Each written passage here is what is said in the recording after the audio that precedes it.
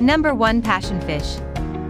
A pioneer in Monterey Bay Aquarium's seafood watch and restaurant partner program, family-owned Passionfish has served sustainable seafood for nearly 2 decades. The seasonal menu offers small plates and entrees that are balanced, thoughtful, and fresh. Number 2. Poppy Hall. Poppy Hall serves a menu of classic comfort food at lunch and brunch only. Lunch brings dishes like the hippie hand grenade, a half avocado, with a veggie-packed salad topped with sprouts and carrot ginger dressing. Number 3. Giannini Kitchen and Wine Bar. A gem of Pacific Grove, Giannini is an unassuming wine bar situated on Lighthouse Avenue. The menu is best described as coastal Mediterranean, with dishes influenced by the flavors of Greece, southern Spain, the Middle East, and North Africa.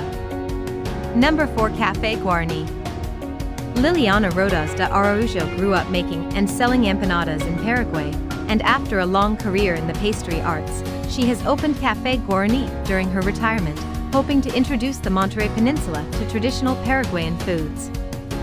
Number 5. Noodle Bar.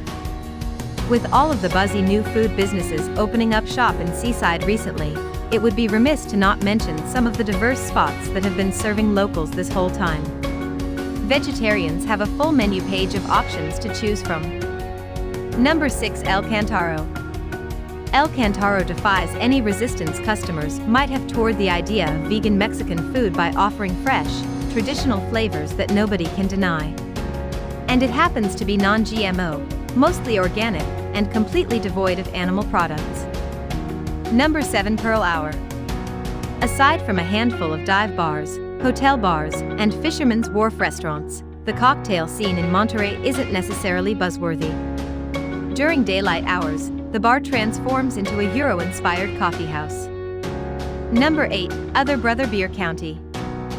The often ignored strip mall town of Seaside, in North Monterey County, is having a food and drink revival, and Other Brother Beer Company is one of the main attractions. They also just unveiled a new outdoor parklet called Herman's Landing, the perfect spot to enjoy the remarkable on-site baked goods. Number 9. Las Cazuelas Taqueria.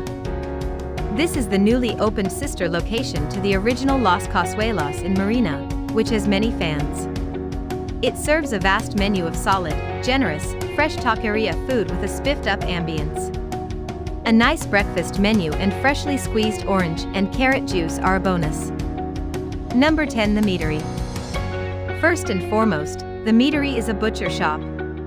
Chef-owner Kevin Hinks opened the shop in 2019, bringing a strict whole animal, small batch, sustainable philosophy to an unassuming seaside strip mall. Hope you like this video. For more videos, please subscribe to our channel.